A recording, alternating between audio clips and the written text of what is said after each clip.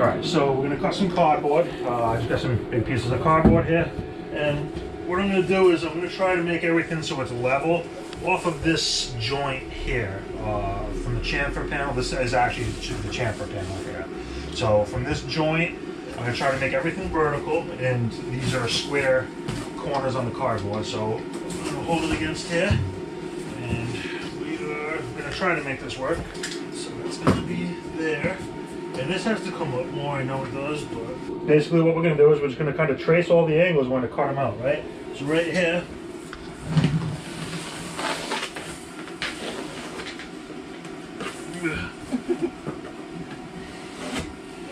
okay, so that right there is the curve in the front.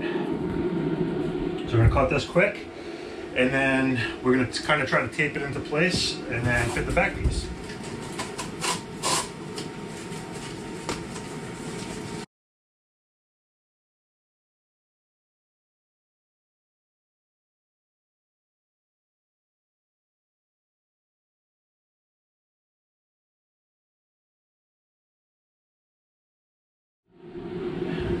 That's what we're looking at. Kind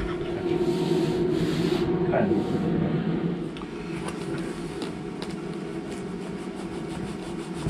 Okay.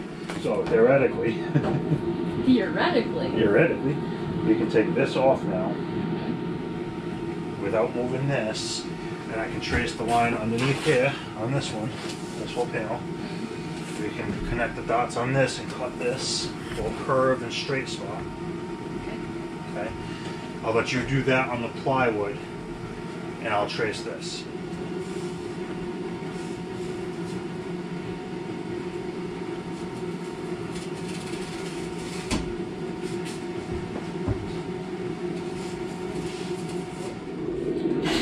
I tell you, it's comfortable in here, nice and cozy. That's what I always wanted.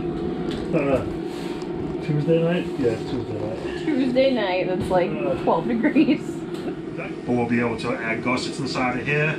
We'll be able to add little like portholes in the front of this.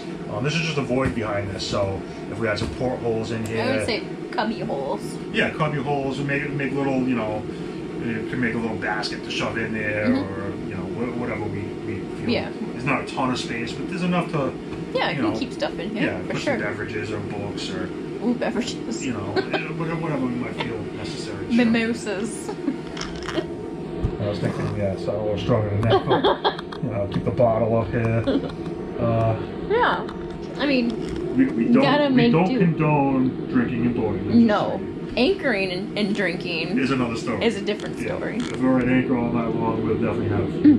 The next step will be to lay out the ring frame in cardboard, get it all cut out, and then we'll bring that up, dry fit everything, cut accordingly, and then we'll lay all this out onto some fiberglass panels. We realized we needed to actually work on the cabin in order to see if we can put the head in the cabin rather than in the berth. So before we finish off the ring frame, we need to figure that out. So here we are once again, switching gears.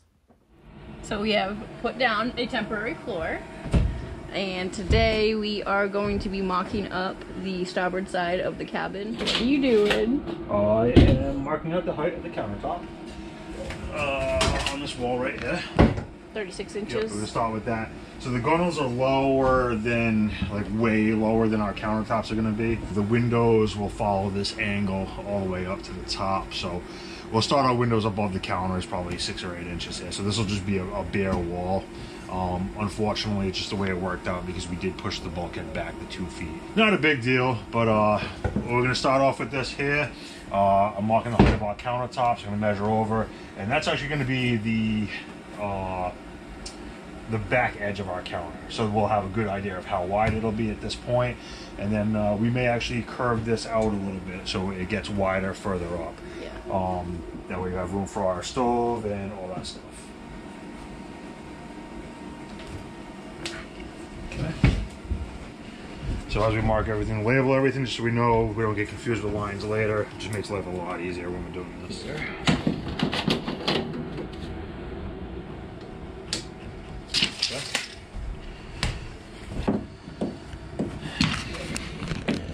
hold this over here. Over here? Yeah, hold it there. There you go.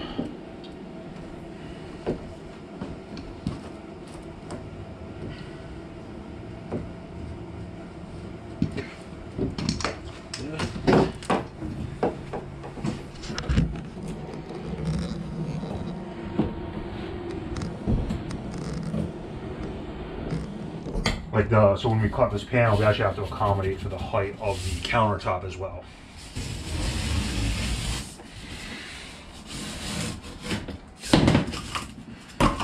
One. That'll be counter height. Okay. And then this one here, and you got two to make it to the front. Right? We're gonna get, when we cut the main panel, I'll get extra accurate on everything, but of course. But what this is just so it's not templates, it's just this is so we can visualize. This is just so we can visualize what's going to be where and how it's going to look. Mm-hmm. Okay. Okay. How far do we want to come forward before we start to bend? Okay. Let's see what one foot looks like. Right. So this is give or take a foot right there. Right. And we can stretch this up. Ideally, we're going to make this about the same. So whatever that is, we'll go 16. 16, 18. Okay. So that's one. And the other one has to bend the opposite direction.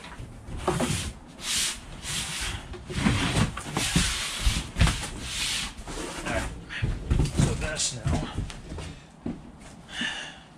I see. I get it now. Right, so this will be here. Right, so we'll be able to mark this up here, about an inch in. Yep. And we can pull this back to the string. So now we can measure off of this to the string. And that'll give us our counter space, right? All right. All right, so I need the level. Which is over there.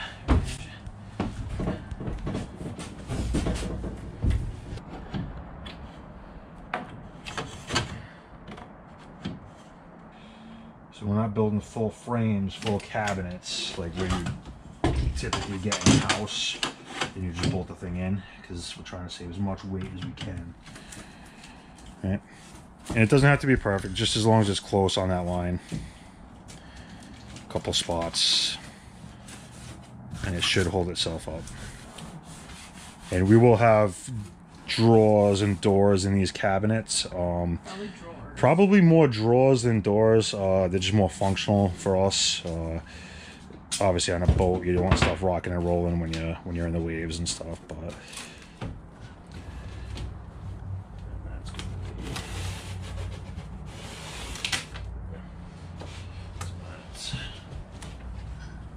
that's your line on the floor right there that you need to be on. Okay. Oh, the joys of working with cardboard. Really, it's the joys of building the boat. Yeah, I can push this out a little bit. Okay. So why don't you just push that on? I'll hold out my foot. Good. Sorry, I'm looking at the wall with the camera.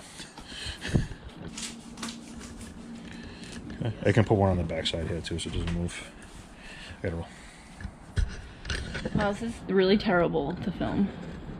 I'll tell you, it's so hard to film stuff, like actually hold the camera and film. That's why I always put it up on time lapse and just let it go.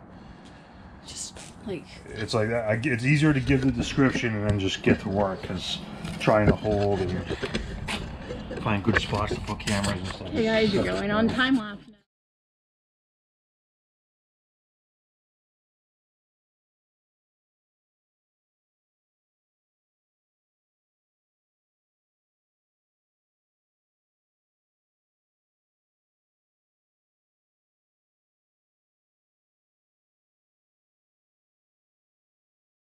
Okay, so this close enough. We have an idea where it's going to be, right? So, I never measured the catfish yet, but I think it was 24. I think it was 24 too. Okay. So that's not a big deal, because at 24, that still leaves us 24 inches right here to this. Then the other one's 24. Yeah. Which is fine. Or maybe not. Not fine.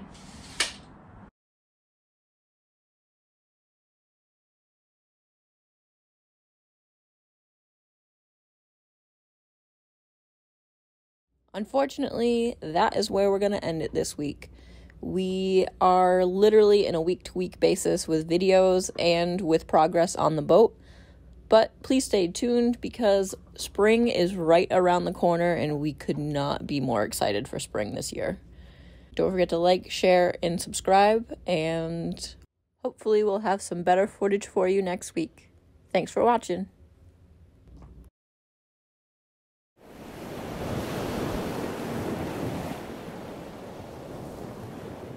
Oi.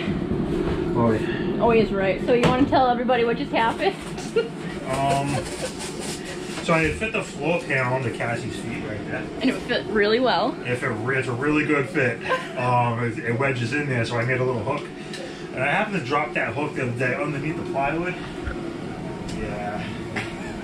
Yeah. So, while retrieving my hook, somehow I decided to take a chunk out of my ear. You know, fiberglass is sharp.